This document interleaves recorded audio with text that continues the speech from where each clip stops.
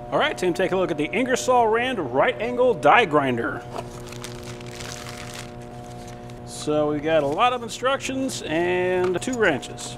So there it is. I mean, I love these Ingersoll Rand tools. These things always feel great in the hand. It does have this little spring guard, so it's not just going off when you set it down. If you want to, you can take that thing out. That is just a little pin. You can hammer that out and remove that if you want to. I personally like having these things, but some people it drives them crazy. And in the end, you got just a rubber cap. You can get that out. There we go. So we do not have an adapter, so you're going to have to supply your own adapter. So this is what I'm using, just some Sun Gator quarter MPT, and that is the correct fitting. You don't have to use this, but I like having my tools with no leaks, so.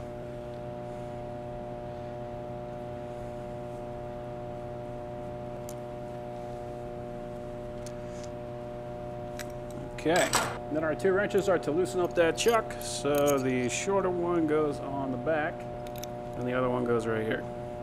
Now this is already loose, so it's not a big deal. What I use these things for is for these things. So these are Rolox style sanding discs. When I put this on, it is probably going to be the only thing that this tool ever sees.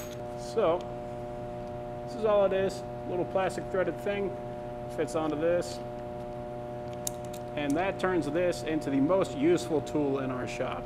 So we actually had one that it wasn't an Ingersoll Rand, it was another one, but it disappeared, so we just had to replace it, because this thing, you can't really run a shop without something like this.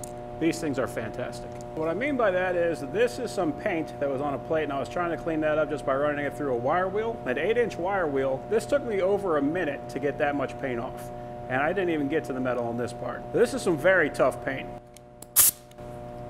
All right, no leaks, that's good. So you always want to put some oil in. I'm using just 10 weight oil. Just put a couple drops in. That was a bit too much. You want to do that every single day that you use this tool, just because you want this thing to last. Nice. So if I hit this paint with this, that takes no time at all. Perfectly ready to weld. And you can see this nasty edge that we got on here.